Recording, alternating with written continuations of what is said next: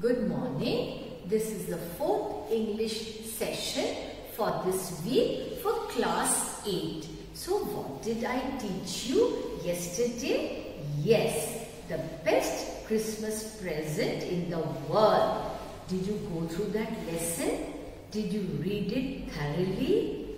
And what about the assignment that I gave you? Have you completed it? Okay, very good.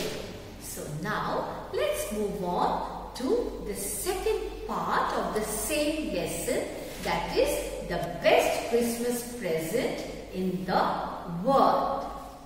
The best Christmas present in the world. This is the second part that we are going to do today. So let's begin. Dearest Connie, I write to you in a much happier frame of mind. So the writer is very happy. Why? Let's see. Because something wonderful has just happened. So why is he so happy? Something wonderful has happened. That is why he is very happy. What happened? Let's see. That I must tell you about at once. So he is so eager to tell.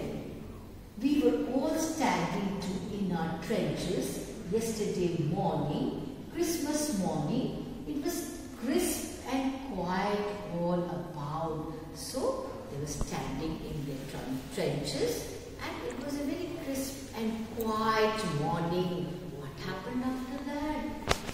It was crisp and quiet all about, as beautiful a morning as I've ever seen, as cold and frosty, very cold and frosty as a Christmas morning should be. So it is very cold, very frosty. Let us see what happens after that. I should like to be able to tell you that we began it. What is that it? Let's see. But the truth I'm ashamed to say is that Fritz began it. It's actually about the World War between the French and the Germans. First, someone saw a white flag waving from the trenches opposite. So, from the opposite trench, somebody was waving a white flag like this. It's called waving, okay? Then, they were calling out to us from across no man's land, which doesn't belong to anyone. It's no man's land.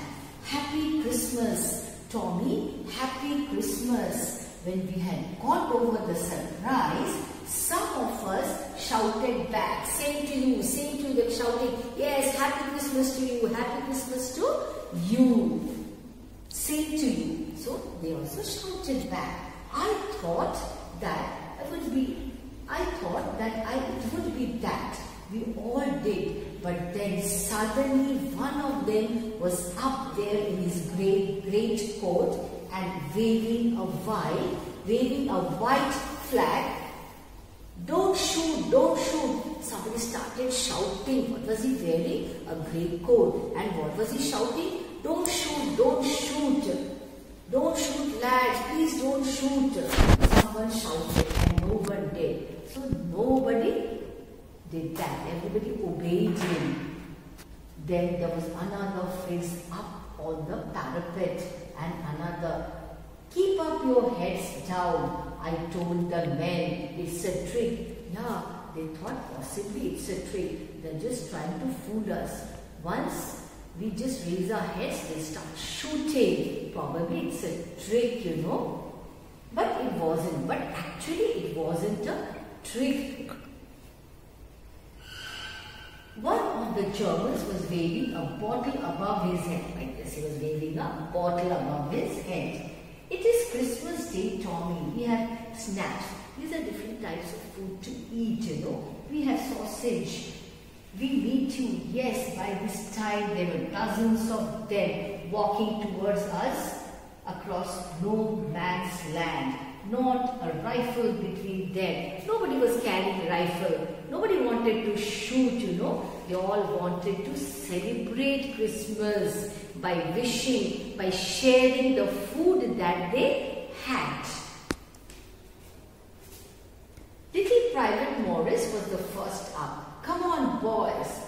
What are we waiting for?" And then there was no stopping them. I was the officer, I shouted.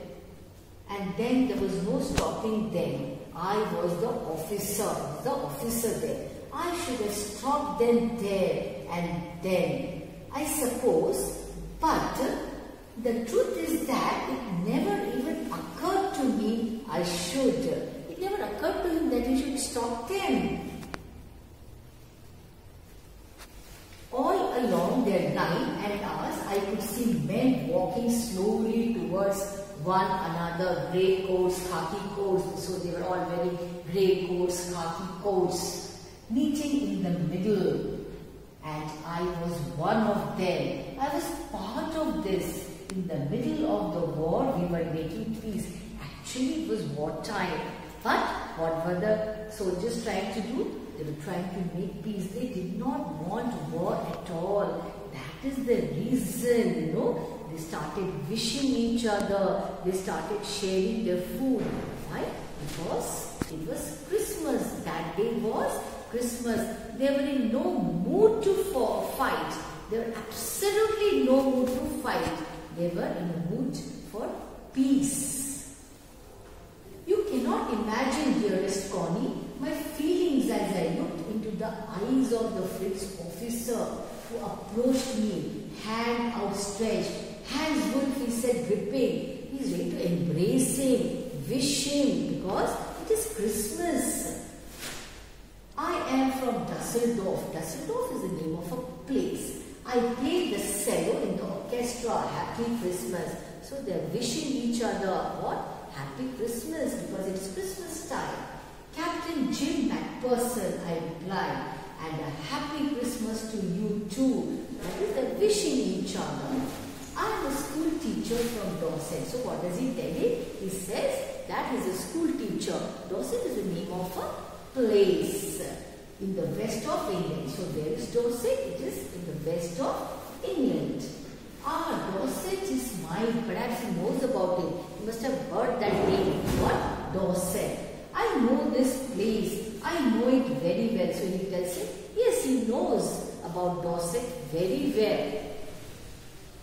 We shared my rum ration and his excellent sausage. See, I told you, they have started sharing their food, their drinks and everyone.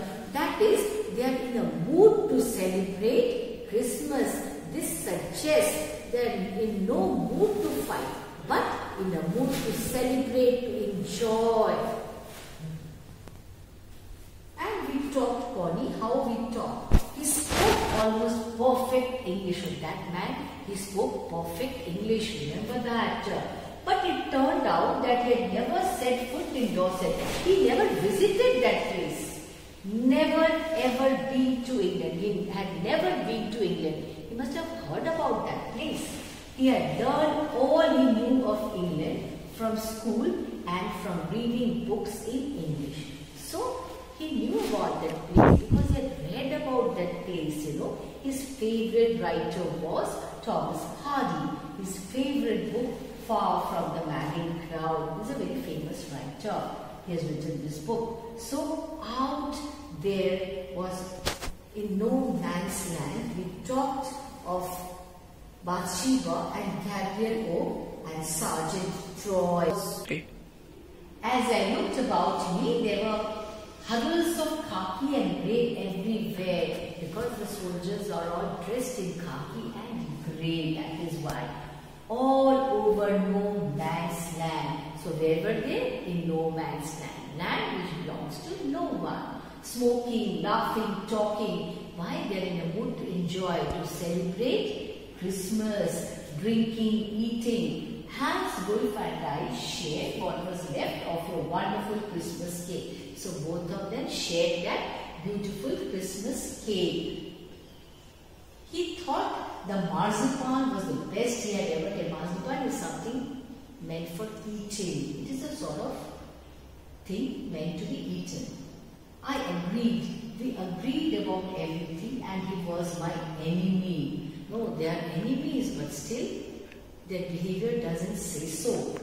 There never was a Christmas party like today. See, Fritz, the Germans, all the soldiers, they were in no mood for war. They were celebrating, enjoying. They treated each other as their own brothers. They did not want bloodshed at all. How can one want bloodshed, that too on the day of Christmas? No, they were in no mood for bloodshed.